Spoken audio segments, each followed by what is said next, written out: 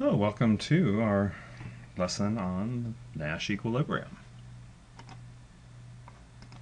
This is a kind of an interesting lesson because almost everybody in game theory has had principles of microeconomics where the prisoner's dilemma is discussed, and you discuss the Nash Equilibrium at that point, usually in the course. I guess it depends. Some courses maybe you don't quite phrase it that way. But in this course, we've taken a little bit more of a slow, methodical approach to getting to this point. So now we introduce it. There is a very specific definition with the Nash equilibrium, and you'll want to make sure you know this and not whatever else you used to think of as describing the Nash equilibrium, as it's pretty important that you know precisely what a Nash equilibrium is, what it means in the context of this course.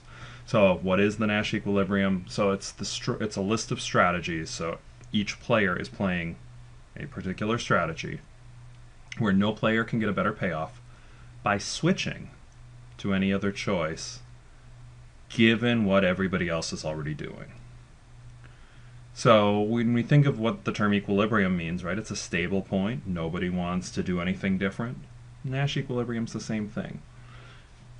Given that what everybody else is already doing, you would not want to change your strategy choice in the particular game. That is a Nash equilibrium. Another way to phrase this, no player has an incentive to deviate, to switch to a different strategy if you're at a Nash equilibrium. Thing that is nice, all games actually have a Nash equilibrium. Now, what we're covering now are called pure strategy Nash equilibria. So it's like in the prisoner's dilemma, they both confess, right? Confess is the Nash equilibrium, and the strategy of playing confess, you do that all the time, right? If you're a prisoner in the game, you should confess 100% of the time according to the payoffs. That's your strategy. Some games don't have a pure strategy Nash equilibrium, but instead of Nash equilibrium where one or more of the players chooses to play one option some percentage of the time and a different option some other percentage of the time. Right? That's called a mixed strategy Nash equilibrium. But this goes back to John Nash, of A Beautiful Mind fame. And what Nash really helped show is that under some relatively basic conditions, all games have this equilibrium, have a Nash equilibrium. Not always pure strategy, but all games have it. A game can indeed have more than one Nash equilibria as well. So a game may have multiple Nash equilibria, not just one.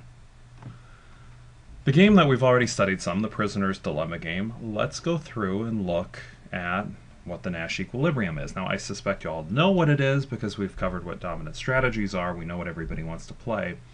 But let's just look at it in the context of, are you at a point where everybody's playing a strategy and nobody wants to change their strategy given what the other player's doing?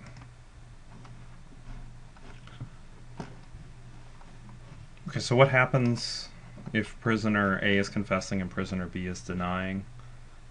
Prisoner B would want to switch from deny to confess. Right? It's not a Nash equilibrium. 10 years in prison is worse than 5 years in prison. So because prisoner B has an incentive to choose confess instead of deny, to deviate, to switch the choice, it's not a Nash equilibrium.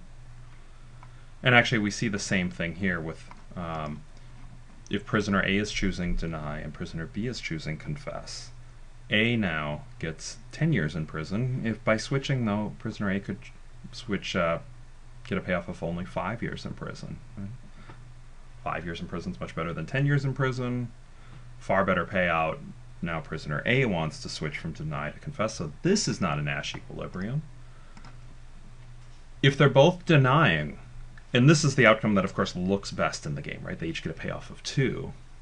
But the problem you see here is they each have an incentive to change their choice. Prisoner A is an incentive to change from deny to confess, to go from 2 years in prison to 1 year in prison. So does prisoner B, from 2 years in prison to 1 year in prison. So you only need one person to want to switch to make it not a Nash equilibrium. In this particular game now, both of them do, so it's definitely not a Nash equilibrium of this particular game. So what is the Nash equilibrium? It's for both prisoners to confess. If you look at this, prisoner A does not want to switch from 5 years in prison to 10 years in prison. Prisoner B does not want to switch from 5 years in prison to 10 years in prison.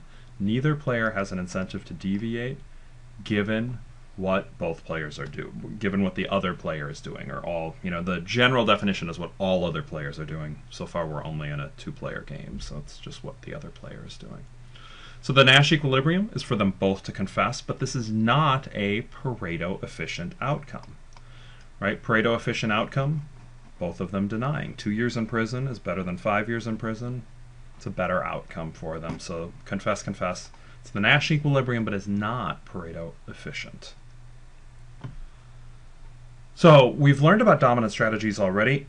How does that play in? Well, anytime all players in a game have, and should qualify this by saying strongly dominant strategies, are strictly dominant strategies. Anytime players have strictly or strongly dominant strategies, it will point you to the Nash equilibrium. And it will point you to the one and only Nash equilibrium. In that other game, both players have these strictly dominant strategies to confess.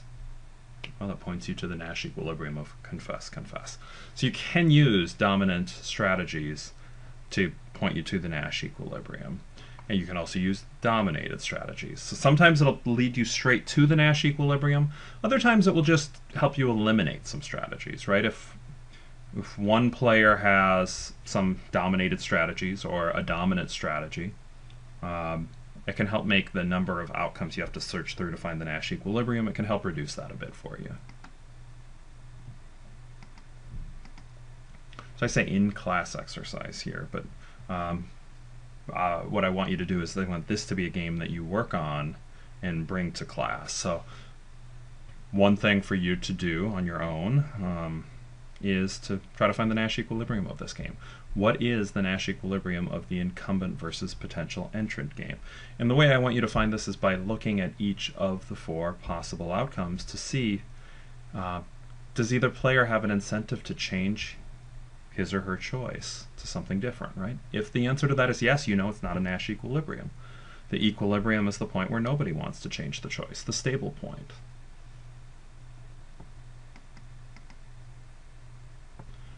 Thing to note on these, I mentioned it at the beginning, the Nash equilibria we have discussed to this point are pure strategy Nash equilibria.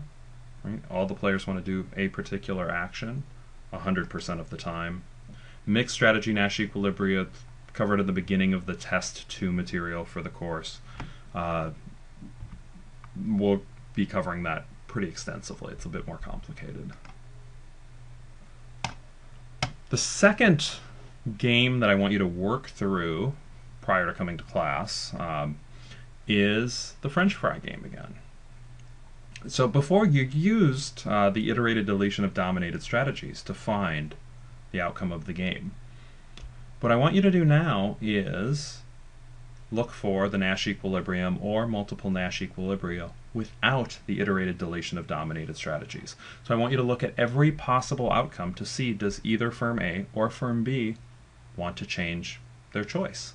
If they do, you know that's not a Nash equilibrium. If they don't, if you find an outcome where they're both content staying right where they are, you have found a Nash equilibrium. So that is the second, these are the 2 exercises I'd like you to do, these 2 games. I'd like you to try to work through those, and we will go through them together in our next class period.